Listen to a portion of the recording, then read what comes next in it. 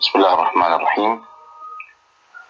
مختبرنا راح يكون اليوم هو السيل ديفيجن بارت 1 انترفيس ميتوسيس سايتوكاينسيس. اهلا وسهلا بكم.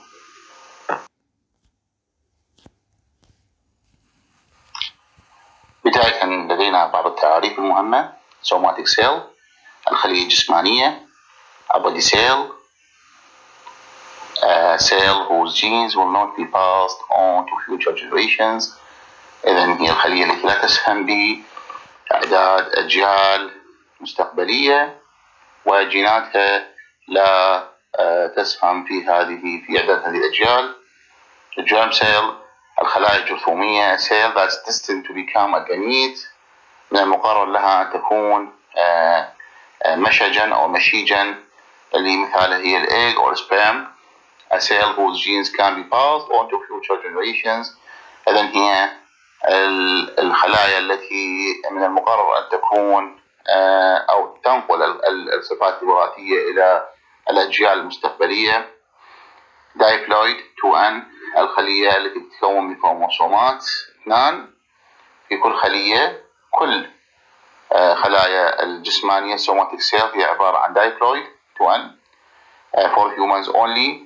This means our cells have 46 chromosomes. إذا تحتوي على 46 كروموسوم.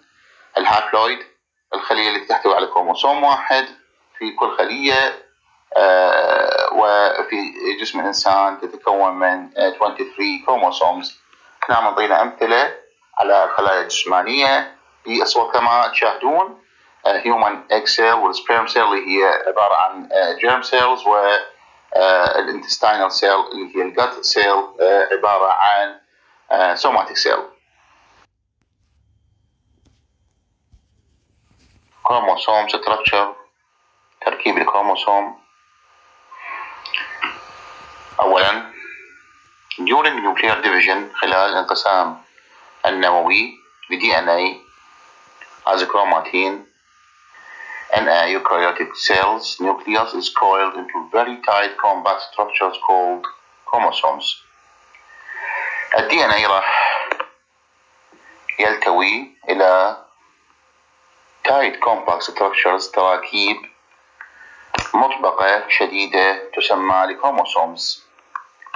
These are rod shaped شكلها على شكل عصيات made of protein and DNA مصنوعة من البروتين والDNA which are visible والتي هي مرئية when stained عندما تصبغ only during nuclear division. إذا تكون هي مرئية لدينا خلال الانقسام النووي. ثانيا the DNA in eukaryotic cell is coiled tightly around proteins called histone. إذا البروتين الذي ينضوي على DNA يسمى بالهيستونز أو الهستونات which help in the tight packing of DNA التي تساعد بالإطباق القوي على DNA.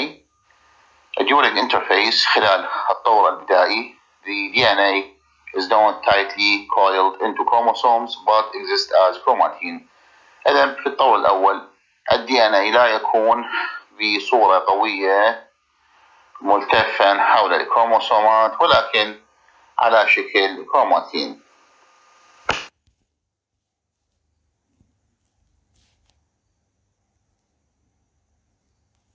ثالثا when preparing for nuclear division during the S phase of interphase the chromosomes copy themselves, i.e.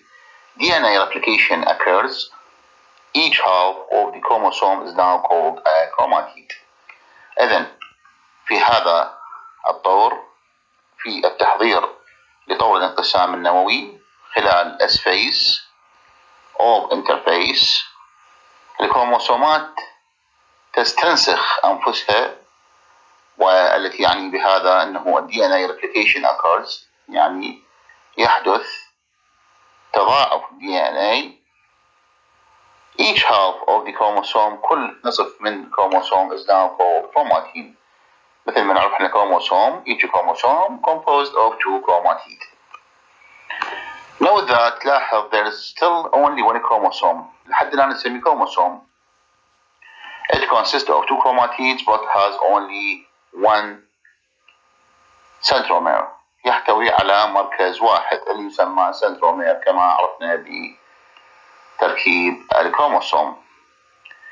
The function of this is to hold the 2 chromatids together until they separate during anaphase. إذا وظيفة السنترومير هو يمسك الكروماتيدات الثنين اللي يكون الكروموسوم سوية لحد ما ينفصل في طور الانافيس. رابعا chromosomes are simpler in prokaryotes. تعرفون البروكاريوتس يكون بها الكروموسومات بصورة أبسط. Their DNA is a single chromosome and exists as a loop.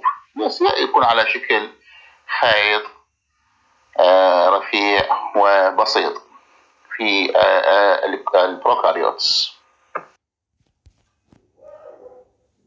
Cell division انقسام الخلية. All living cells come from other living cells. كما درسنا في مختبر الخلية الثاني عرفنا أنه جميع الخلايا تتأتى من خلايا حية حسب نظرية الخلية. During mitosis, the nucleus of the cell divides. خلال طور الميتوسيس النواة تنشطر لكل خلية مكونة نواتين متشابهتين بالمعلومات الوراثية forming 2 nuclei with identical genetic information. Some cells divide constantly. قسم من الخلايا تنقسم بصورة صحيحة. Cell in the embryo, skin cells, gut lining cells, etc. يعني خلايا الجلد، خلايا الجنين، خلايا الأمعاء إلى آخره. Other cells divide rarely or never. قسم من الخلايا لا تنقسم أو ربما تنقسم بصورة نادرة. مثال خلايا الدماغ وخلايا الحب الشوكي اللي كلاهما nerve cells، وكذلك الكاردياك سيل اللي هي تنقسم rarely وهي الهارت ماسل خلية أو عضلة القلب. لدينا نوعين من الانقسام اللي هو الميتوسيس division of somatic cell خلايا الجسمانية، والميوسيس creation of new sex cells. إذن اليوم راح نتطرق للميتوسيس في هذا المختبر وهو انقسام الخلايا الجسمانية. لو تلاحظون في هذا المخطط راح تشوفون انه الميتوسيس راح نبدي بدايبلويد 46 كروموسوم ونحصل على 2 cells containing 46 chromosomes for each. يعني تحتوي لنا على 46 كروموسوم لكل خلية.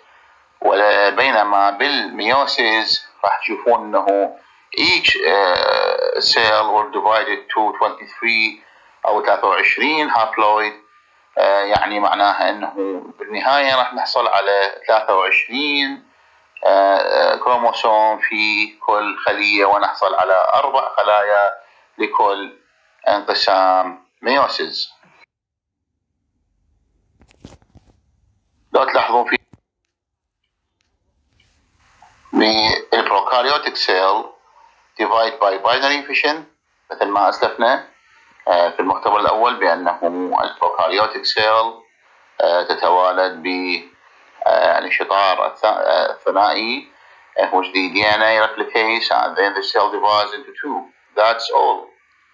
هذا كل ما لدينا، يعني لا ميتوسيس عندنا ولا مغازل. بينما باليوكاريوتس cell typically goes through 3 phases during its life, beginning with growth before it can divide. إذن الخلية تمر ب3 أطوار وتسمى بالسيل سايكل. هذه الأطوار هي الانترفيس والميتوسيس اللي يشملنا على النيوكليير ديفيجن producing 2 identical nuclei اللي نحصل به على نويتين ونواتين متماثلتين. و finally we have cytokinesis اللي هو cell division producing two roughly equal cells. إذن عندنا هنا 3 أطوار: الانترفيس، الميتوسيس، والسيتوكينيسيس. أول طور عندنا الانترفيس. This is the longest phase of the cell cycle and can last from a few hours to many years. هذا هو أطول طور بدورة الخلية، وممكن أن يمتد من ساعات قصيرة إلى سنوات. It used to be known as the resting phase. معروف هو بطور الراحة which is completely misleading، وهذا الشيء غير يعني عبارة عن خدعة. As it is during this time of normal metabolic activity that the cell performs all its normal functions. لأنه خلال هذا الطور الخلية تؤدي كل وظائفها الحيوية beginning with the growth and development، بداية بالنمو والتطور.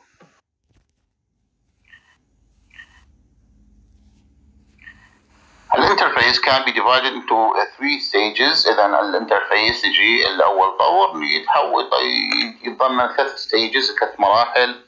أولا جاب 1 phase اللي هو a period of normal metabolic activity، هو طور للفعاليات الأيضية الطبيعية. The number of cell organelles increase to normal levels and the volume of cytoplasm increases to eventually reaching to mature size. إذن هذا الطور هو طور الأورجانيلز، العضيات الخلوية تزداد إلى ليفلات أو مستويات طبيعية، وحجم السيتوبلازم يزداد أيضا، و eventually reaching mature size إلى الطور أو الحجم الناضج. A cell can remain in this phase indefinitely. ممكن أن تبقى بصورة غير منتهية في هذا الطور. ثانيا الاس فيس اللي هو synthesis phase. The DNA and chromosome replicate. ال DNA والكروموسومات تتضاعف. The cell is now committed to division، مستعدة للانقسام. والطور الثالث يسموه الجاب 2 phase. Structures directly involved with mitosis are formed. إذن هي التراكيب مباشرة تتحول إلى طور أو متهيئة لطور الميتوسيس. The DNA is checked for errors. إذن ال DNA يشيك أو يفتش للأخطاء and the substances that will be needed during mitosis are synthesized.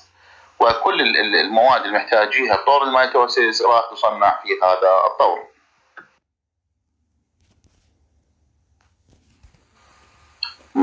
Mitosis. Mitosis is only the division of the nucleus into 2 identical nuclei.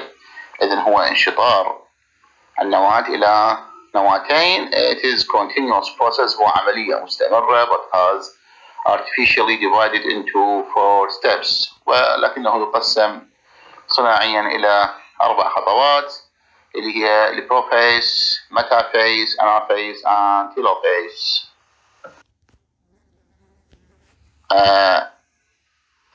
البروفيس أولا the chromatin condenses into chromosomes by dehydrating and boiling.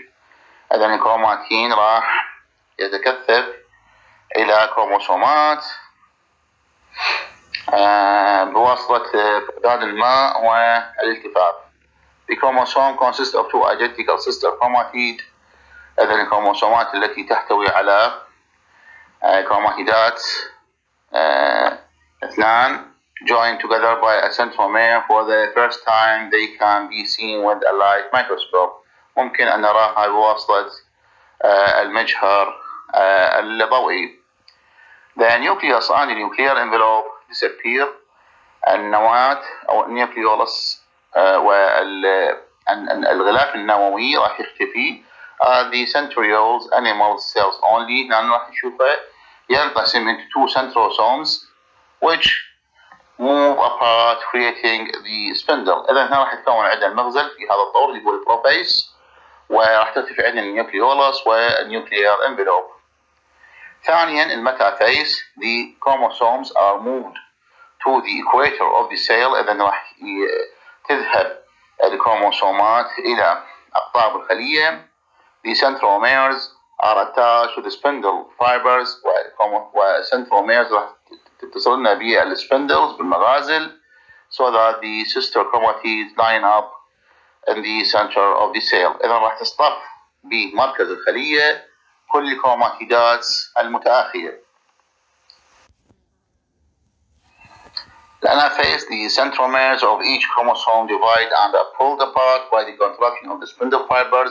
مع centromeres لكل كروموسومات راح تتضاعف وتنسحب بواسطة contraction of the spindle fibers الألياف المغزلية, thus moving the chromosomes, ولهذا راح تسحب لنا الكروموسومات لكل قطب من أقطاب الخلية to opposite poles of the cell. الطور الرابع اللي هو التيلوفيس, after the chromosomes reach the poles, عندما تصل الكروموسومات إلى الأقطاب الخلوية, the spindle disappears, المغازل راح تختفي, and the chromosome return to their functional chromatid states by rehydrating and uncoiling. إذا راح يصير عندنا هنا إعادة تروية, يعني راح يكون هنا عندنا الحصول على كمية من الووتر, والانكويلينج عدم الالتواء أو الالتفاف.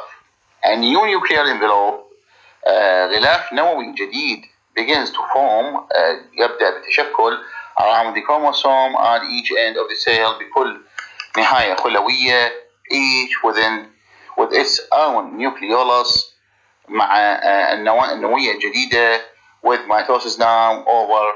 عندما تنتهي حاليا الميتوسيس راح نذهب إلى cytokinesis, واللي راح نشرحها بالسلايد القادم. إذن كملخص للبروفيس, أولا DNA supercoils يلتف إلى الغاية القصوى. هنا راح الكروماتين condenses, الكروماتين راح تكثف and become sister chromatids which are visible under light microscope. كما أسلفنا إنه راح يكون مرئي عندما يكون إلى staining. The centromes move to opposite poles of the cell and spindle fibers begin to form between them. إذا راح يتكون عندنا هنا المغازل. The nuclear membrane is broken down and disappear, وكذلك الغلاف النووي راح يتكسر ويختفي. بالمetaphase, now spindle fibers from each of the two centromes attached to the centromere of each pair of sister chromatids. هنا راح تشكل عندنا المغازل. Contraction of the microtubule spindle fibers cause the sister chromatid to line up along the center of the cell. إذا هنا راح يكون contraction عندنا للمغازل, الألياف المغزلية تؤدي إلى اصطفاف الكروماتيد خلال مركز أو في مركز الخلية.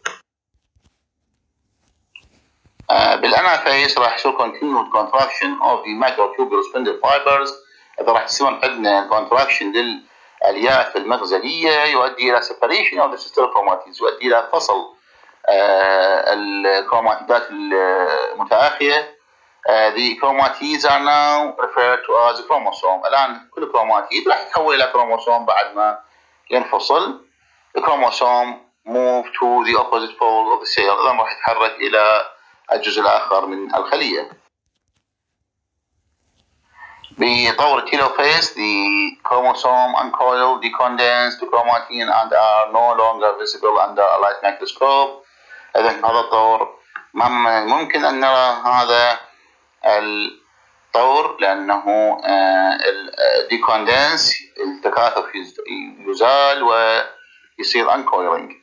ثاني chromosomes arrive to the poles, يعني راح تصل الكروموسومات إلى الأقطاب مع الخلية الجديدة. microtubule spindle fibers disappears. هنا عندنا راح يكون اختفاء الألياف المغزلية. رابعا, the nuclear membranes reform around each set of the chromosome. راح يتكون عندنا الغشاء النووي الجديد لكل كروموسوم. راح هنا يحدث عندنا cytokinesis واللي راح نشرحها الآن. Cytokinesis following mitosis, بعد ما ننتهي من الميتوسيس cytokinesis complete the process of cell division. راح يبدأ عندنا cytokinesis. Cytoplasm divides by the pinching of the cell in the middle. Then بانقسام السيتوبلازم راح يبدأ ب two cells formed are roughly equal in size، لأن الخليتين راح يكون متساويتين بالحجم. لاحظ الميتوسيس is the division of the nucleus whereas cytokinesis is the division of the cytoplasm and hence the cell. إذن عندنا الميتوسيس هو انقسام النواة، ولكن cytokinesis هو انقسام السيتوبلازم، ولهذا هو يسمى بانقسام الخلية.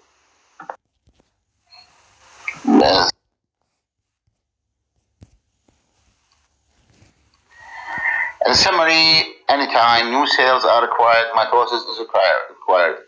كل ميتوسيس نحتاج لأغراض معينة. أولا نحتاج بالgrowth multicellular organisms increase their size by increasing their number of cells through mitosis. Asexual reproduction تكاثر اللاجنسي. Certain eukaryotic organism may reproduce asexually by mitosis، مثالها الvegetative reproduction التكاثر الخضيري. Tissue repair، وب repairing the tissue يعني إصلاح الأنسجة المتضررة damaged tissue can recover by replacing dead or damaged cells الخلايا الميتة. هذا نحتاج هنا growth ونحتاج cell division. وبالembryonic development بتطور الجنين. a fertilized egg اللي هي الزيغوت البيضة المخصبة will undergo mitosis and differentiation تمايز in order to develop into an embryo لكي يتطور إلى جنين. في هذا السلايد ممكن أن نجمل الأطوار انقسام الخلوي إلى هذه المقولة اللطيفة اللي تقول important people must analyze tasks correctly. important people الناس المهمين يجب أن يحللوا مهامهم بصورة صحيحة. الimportant اللي هي الانترفيس، الpeople اللي هي البروفيس، المust metaphase، analyze anaphase، tasks telophase، correctly cytokinesis. فكرة مهمة essential idea. cell division is essential but must be controlled. طبعا انقسام الخلايا هو مهم ولكن يجب أن يكون تحت السيطرة. مثال التيومرز are caused by uncontrolled cell division. إذن الأورام كفاكم الله شرها هي عبارة عن uncontrolled cell division، هي عبارة عن انقسامات غير مسيطر عليها. شكرا للإصغاء، وإن شاء الله نلتقي في مختبر آخر، والسلام عليكم ورحمة الله وبركاته.